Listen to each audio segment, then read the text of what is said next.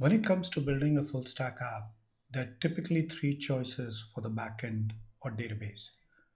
There's MySQL and Postgres. They're both free to get started. But in the last video, we saw that when you deploy it, it starts to hit certain breakpoints. And of course, it becomes very expensive when you try to scale it.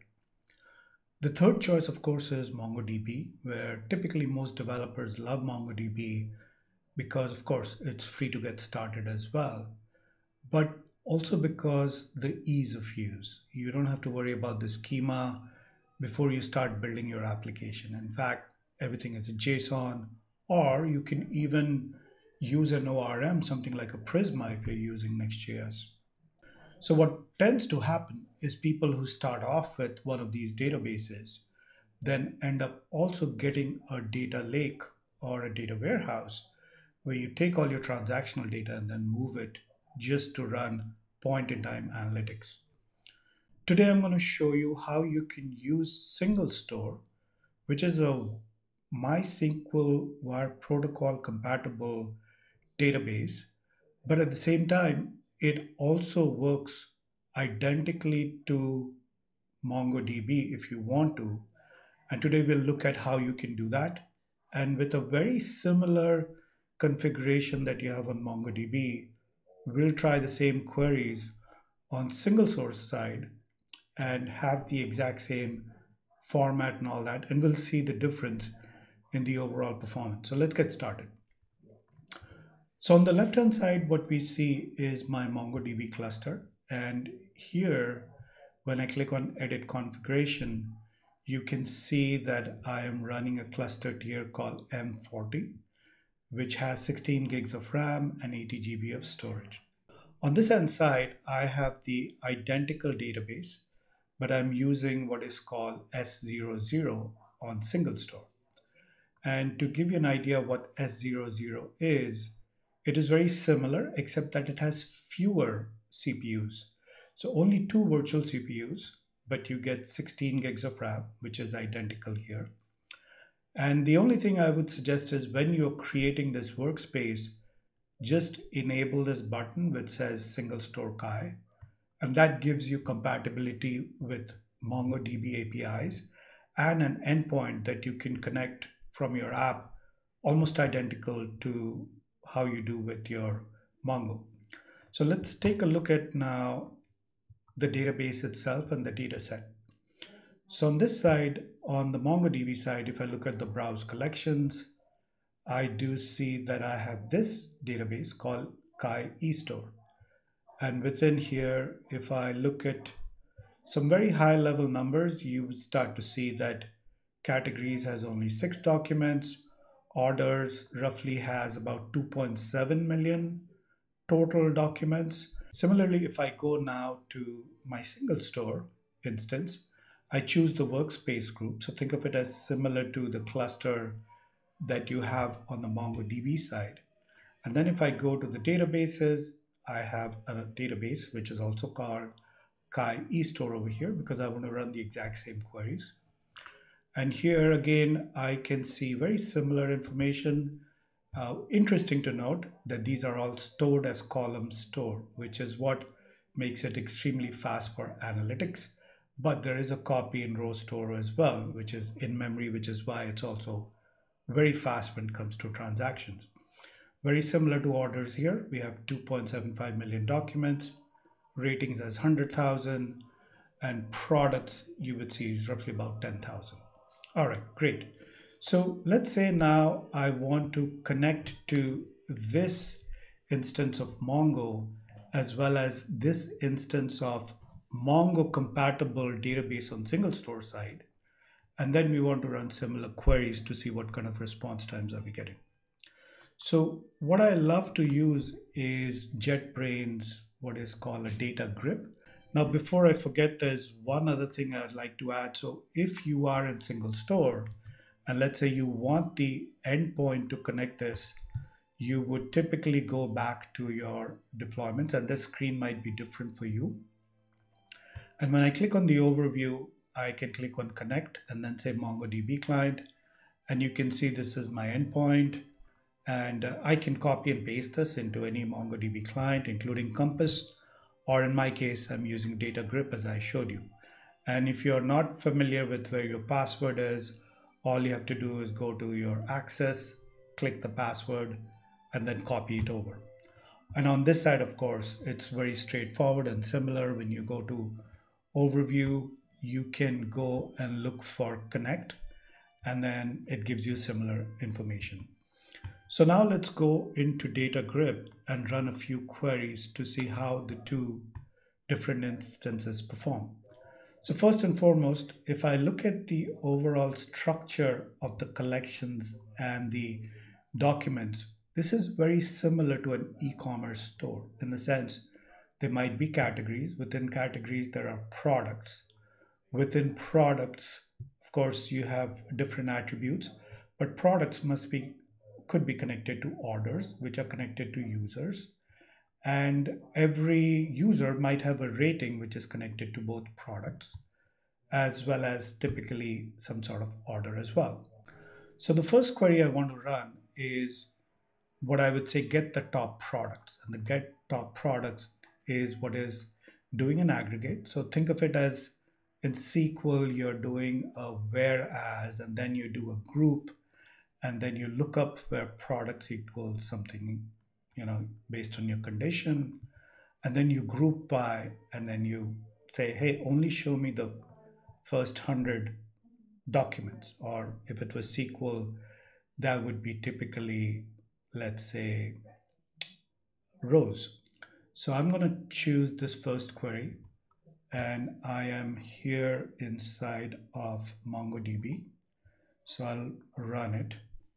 And as you can see on the left-hand side of my screen, it started to run. And this is where the output is going to be generated. So it shows you that it's been about 8 seconds. Now on the SingleStore side, on the exact same data set, exact same data, I'm going to run this query, exact same query as well. So no change in code, no change in the format. And I run it, and it's done in 1 second and 402 milliseconds.